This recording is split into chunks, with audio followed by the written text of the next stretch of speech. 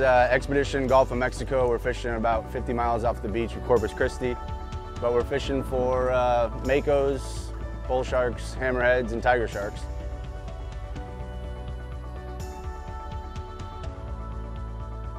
We're gonna name this first shark of Expedition Gulf of Mexico Buddy, named by the fans of cat dealer Holt, after Buddy Holly, a singer-songwriter from Texas.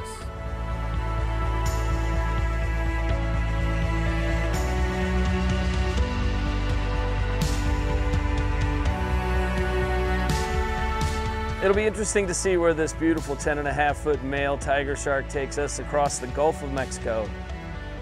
We're gonna name him Joseph, named by Caterpillar fans after a town right here in Texas, Joseph.